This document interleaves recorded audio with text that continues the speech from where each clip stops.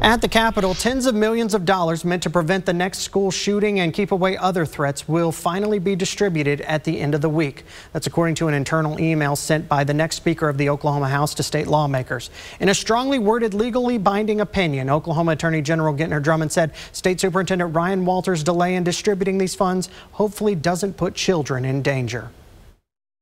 Millions of dollars in state funds dedicated to preventing the next school shooting has been sitting unspent and in limbo for more than a year. Now, according to this email sent out by incoming Speaker of the House, State Representative Kyle Hilbert, he has been guaranteed by State Superintendent Ryan Walters the funds will go out by the end of the week.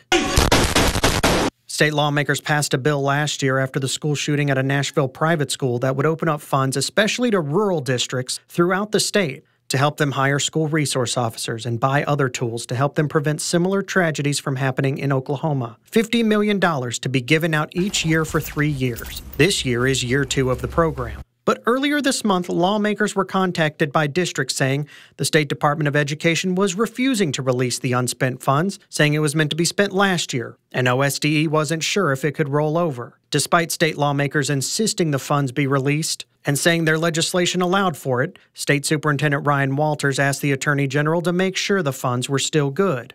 Attorney General Gentner Drummond released an expedited, legally binding opinion chewing out Walters for withholding these funds, saying in part, quote, "Those wasted months have resulted in school districts not receiving millions of dollars in funds they could have used to bolster security and protect students. I pray that your failure to deploy these funds does not result in deadly consequences." He went on to say the department also advised school districts that their funds were available for carryover throughout the 3-year program period, but arbitrarily, without notice, reversed course and zeroed out the district balances. And finally this opinion corrects the department's mismanagement that prevented school districts from receiving an equal distribution of program fund, and an error that, in Superintendent Walters' own words, concerns and puts at risk the safety of school children.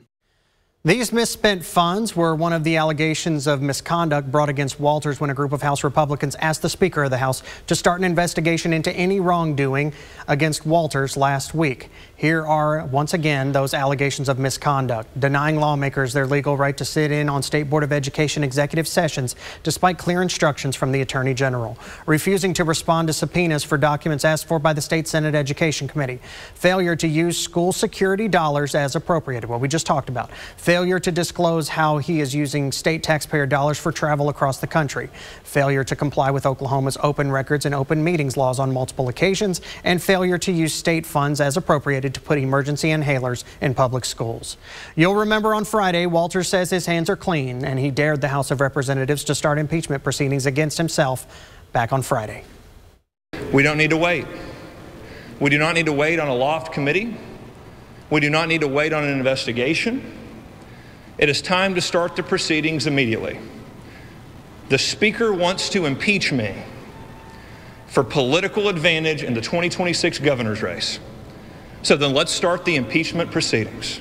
Walters says when it comes to school security money, the legislature passed vague language. He says he has asked state lawmakers to clarify, and he wanted them to do so during the previous legislative session that wrapped up in May. He did not address the accusatory tone of Drummond's opinion, but said he plans to follow it and distribute out the funds quickly without further delay. He also told Fox 23 in an interview last week, he said he was already working with the House while the letter calling for an investigation into him was made public. Obviously, impeachment proceedings didn't happen today, but there is an investigative committee being formed to look into the spending problems like the school safety funds. House Speaker Charles McCall and House Budget Chairman Kevin Wallace announced last week the formation of a new committee to investigate whether the Oklahoma State Department of Education is spending money as allocated by the state legislature in the state's budget. This is a separate committee than what was being asked for last week that some lawmakers felt was the start of impeachment proceedings against State Superintendent Ryan Walters. McCall also says the Attorney General's office needs to look into other issues outside of misspending. While there have always been complaints between activist groups and the superintendent and what clearly looks like left-wing groups at times, what has caused this new rift in between Walters and some Republican members of the legislatures is that some lawmakers have told me they now feel like they're being ignored by the Department of Education. They can't get answers to their own questions, and their own frustrations have now reached a breaking point. Here is one of them, House Education Appropriations Chairman Mark McBride explaining the need for an investigation. It's time that we take the next step and and look at this a little broader maybe, but as far as them saying investigate, there is a lot of stuff going on. They just aren't privy to it. Republican Senate Pro Tem Greg Treat said the bill about school safety was written clearly and should have never gotten to this point. He said in a new statement that reads in part, the legislative intent was clear and shouldn't have needed an attorney general's opinion. Regardless, the circumstances we are facing made it necessary. He went on to say, while I will let the attorney general's opinion speak for itself, I'm going to remain focused on ensuring the money to protect children is distributed to school districts as intended and immediately. Lawmakers spoke loud and clear when we passed this legislation.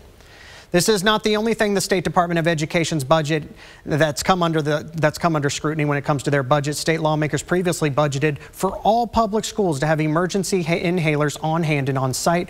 But according to Republican and Democratic lawmakers I've spoken with, there are concerns the inhaler money has been treated similar to the way we just mentioned about the school security funds. That is expected to be a part of the investigation the House will get started in the coming weeks.